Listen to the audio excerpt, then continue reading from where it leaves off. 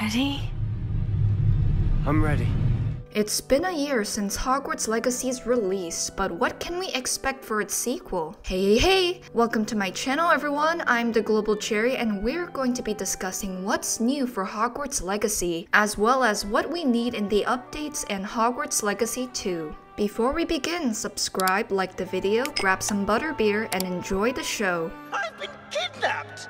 How can you be kidnapped when you're right here? Hogwarts Legacy launched on February 10th, 2023, and the love for this game spread, just like the fire from Gareth's potions. Gareth, don't touch that. Nope. Avalanche generated $1 billion in profit and sold about 24 million copies, making it a stupendous success. It's no wonder it became the best-selling game of the year. The attention to detail in every aspect of the game was simply spellbinding. The breathtaking creatures, Hogsmeade, the immersive classes, the Forbidden Forest, the Room of Requirement, and more. Yet here's the most important question. Will there be new Hogwarts Legacy content? Before the game's launch, Hogwarts Legacy's director Alan Tu mentioned that the Avalanche team was so occupied with preparing for launch that they didn't have any immediate plans for expansions post-release. However, according to Hogwarts Legacy's official Twitter, or X, they stated on January 26th that PlayStation exclusive content will be available on other platforms this summer, along with additional updates and features coming to the game. After finishing Hogwarts Legacy, I'm ready to huff more Slytherin copium together while we sit in a circle in a cozy dungeon. By PlayStation exclusive content, they were referring to the Haunted Hogsmeade quest, where you go on an adventure to own a Haunted Hogsmeade shop. This quest is a must-try as it turns your world upside down. Literally, this ghost possessed my camera, someone else. Just once, try seeing things from my point of view.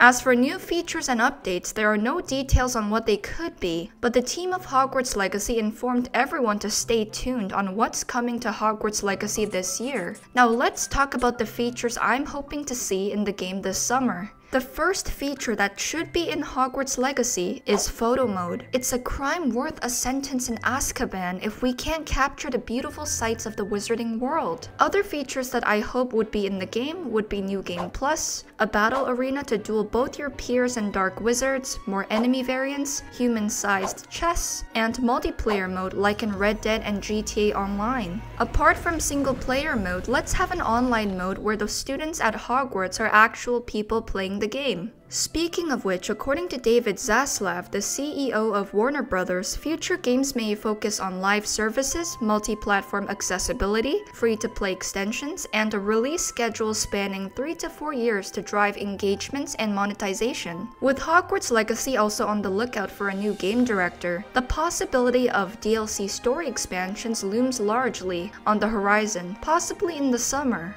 What about Hogwarts Legacy 2? While there hasn't been official confirmation, reputable insider My Time to Shine H suggests a sequel is indeed in the works. Hogwarts Legacy 2 could be an independent sequel game and would most likely be released in 2025 or 2026-ish rather than this year. What could we expect for Hogwarts Legacy 2? And what could this game be about? We began Hogwarts Legacy 1 as a 5th year uncovering the mysteries at Hogwarts, secrets of our ancient magic abilities, and resolving a goblin rebellion.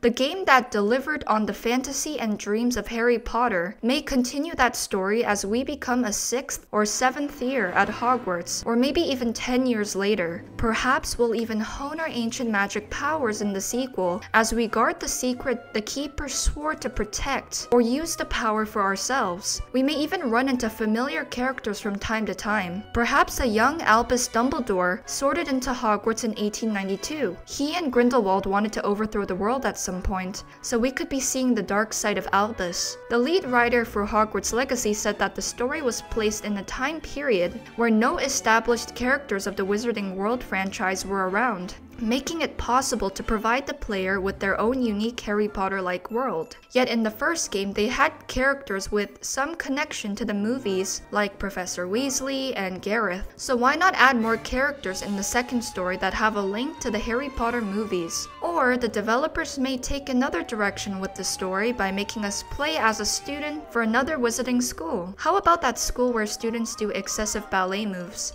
Aside from the story, here is what I hope they would add to Hogwarts Legacy 2. First of all, this was the one thing that we've all wanted before Hogwarts Legacy 1, Quidditch. Professor Black cancelled Quidditch in the game due to injuries students have had. Another reason was that he was a massive douche, but no matter. Perhaps his rule can be overruled in the second game and the Hogwarts students can have their own Quidditch season again. A Slytherin student was using Imperio to avoid Professor Bin's class. But more specifically, we will address the devastating effect it had on— Yes, sir. 7,000 points from Gryffindor. What? Broom races are great and all, but they just don't hit the same as actual Quidditch. And they could even add a feature in the game counting points the characters had accumulated for the House Cup, like they did with the mobile game. I love the entire wizarding world within Hogwarts Legacy, but I wish there was more to do within Hogwarts rather than the Merlin trials outside. I can never have enough Mallow Sweet Leaves for them either. Another interesting feature that should be in Hogwarts Legacy 2 is the ability to visit other common rooms or at least have missions to sneak in the rooms. We had to sneak into locked rooms to ease Gladwin Moon's fear of demiguises, so I don't see why we can't find a way into the common rooms as well. We also have majestic mounts in the game, so the devs could enable us to cast spells as we're mounted on our creatures, the Graphorn and our Hippogriff Highwing. As Hogwarts Legacy 2 would be built upon Hogwarts Legacy 1 in terms of combat and game systems, I would expect the map to be much bigger. Perhaps it'll include more well-known Harry Potter locations like the Ministry of Magic, adding dimension to the wizarding world.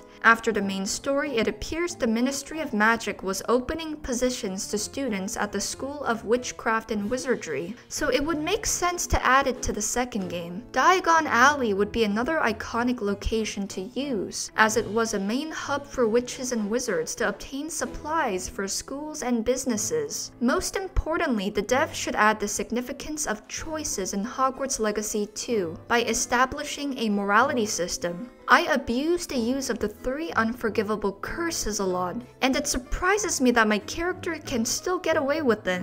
Mashing the Avada Kedavra button is second nature to me, and this is considering our actions were no different than the Dark Wizards. However, my thoughts during this game was that an elaborate system was already incorporated, but the devs removed it. If they add it in 2, it shows that our choices for the dark path have consequences and outcomes. Our actions could possibly instill fear in our peers and force us against each other. Or Dementors could hunt us down in a bounty-like system and attempt to get us thrown into Azkaban for using the unforgivable curses, leading to the game over. It's a perfect location to use for this purpose, and to encase those who chose Hufflepuff.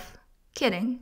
Maybe. Overall, I think there are exciting plans in store for Hogwarts Legacy with bigger surroundings, new characters, new spells, and more. I heard it's going to be on Unreal Engine 5, so the graphics will be even more insane. So what are your opinions on the updates for Hogwarts Legacy? And what more would you like to see in this game or the second game? And what is your favorite spell to use within Hogwarts Legacy? That is all for today. If you enjoyed this video, please make sure to subscribe, leave a like, and comment your thoughts below.